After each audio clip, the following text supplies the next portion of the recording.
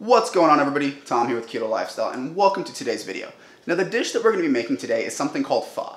And for those of you that don't know, pho is a Vietnamese noodle soup that is typically made with a beef broth base, some rice noodles, and then there's typically some type of meat and vegetables mixed into it.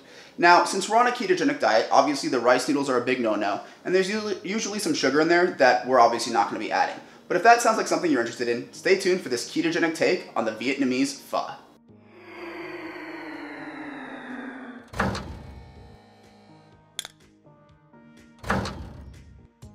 For anyone interested, the written recipe is on your screen now. We're going to start by toasting our spices, and to do this, we're going to start with 1 stick of cinnamon, 2 whole cloves, 2 star anise, about 5 black peppercorns, 1 teaspoon of fennel seed, and 1 teaspoon of coriander seed. And we're just going to lightly toast this over a medium-high heat until they start to get a nice golden brown color. You don't want to go too dark or it'll taste bitter.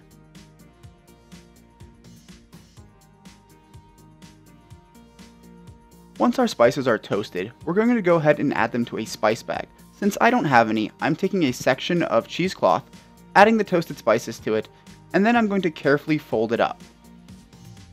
Once folded, I'm going to tie it off with a piece of butcher twine, or in my case, just a string from a tea bag.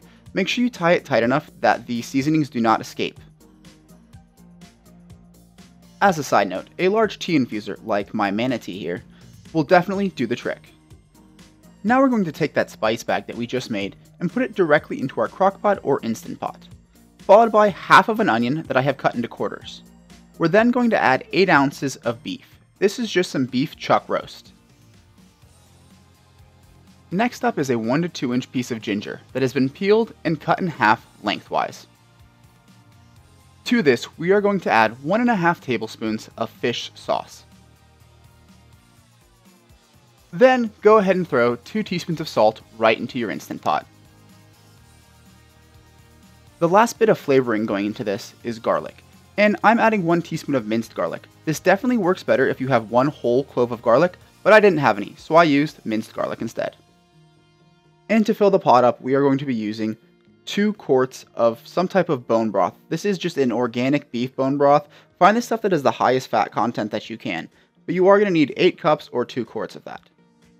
Should you decide that you do not want to use a boxed bone broth, you can always go out and buy a couple pounds of soup bones. I would say 2 to 3 pounds should work, and then fill it with 8 cups of water. The cooking process in the pressure cooker will create the bone broth out of the soup bones and the water that you added. At this point, you can seal up your pressure cooker or crock pot. For the pressure cooker, we're going to cook on high pressure for 35 minutes, or for a crock pot, just cook it all day. While that's cooking, we're going to slice up some onion as thin as possible. For this, I prefer using a mandolin since my knife skills aren't great. I'm also going to slice up 1 jalapeno pepper. And this is all going to be added to a plate that I'm going to serve alongside my soups. I also enjoy lime in my pho, so I'm going to go ahead and cut this into about 8 pieces per lime. I'm also going to add about a handful of bean sprouts to the plate, followed by a little bit of Thai basil. Now we're going to cut the remaining 8 ounces of beef as thin as we possibly can. This is much easier if the steak has been in the freezer for about 15 to 20 minutes. My cook time is up and it has depressurized for about 20 minutes. It is now time to vent the remaining pressure in the cooker. Once it is safe, we're going to crack this baby open and enjoy the wonderful smell of the pho that we have just made. Now that amazingly tender piece of beef right there is going to get pulled out of the Instant Pot and let cool because we are going to need it as we assemble our pho.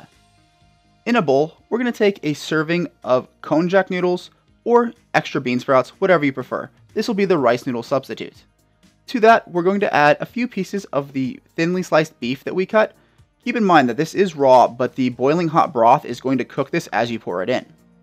Now I'm going to add a little bit of white onion and a little bit of green onion, followed by some of that beef that came out of the pressure cooker from earlier. Now we are going to add the broth. Keep an eye on that rare meat that we put in there and watch how I add the broth as it slowly starts to cook. If you've let your broth sit too long, make sure you heat it up because it needs to be hot in order for this to occur. Otherwise, it's not going to be safe to eat. As far as toppings go, I'm going to add a little bit of bean sprouts, a few jalapenos, the juice of one of those sections of lime, so this is 1/8 of a lime, a couple sprigs of Thai basil, and a squirt of sriracha. So now, check it out. Go and hit that like button if you think this picture looks delicious. And now that you guys have seen the recipe, we are here for the taste test. But first, what I have over here is a plate of common toppings. So usually there's some lime, some bean sprouts, some Thai basil, jalapeno, and sometimes some extra onions. Now be careful with the onions. The bean sprouts are about 1 net carb for a 1/4 cup, so you're usually good there. Sometimes I'll even drop the noodles and just put all bean sprouts in here. From there, pretty much everything else should be familiar. So the way you would eat this is chopsticks for the noodles and meat, and then there's usually a spoon or the bowl can be drank out of for the broth. If you've never had it, I'm gonna give it a bite and try to explain the flavors, but it's gonna be a little bit tricky.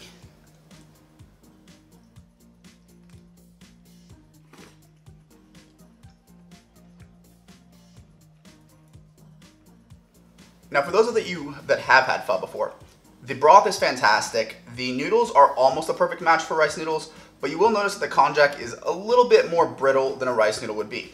Other than that, it is perfect and the broth is tasty. If you have never had pho before, the way I can describe the broth is it's almost like a fatty beef broth with a little bit of a black licorice or celery undertone. I know that doesn't sound fantastic, and I apologize. I wish I had a better way to describe it. I'm not like a sommelier of food, but trust me when I say it is delicious, so you really should try this. With that, guys, I'm going to close the video. If you have not subscribed yet, do me a huge favor. Hit that subscribe button. If you like the video, leave it a like. If you have any questions or comments, leave them in the comment section down below. And with that, guys, I will see you in the next one.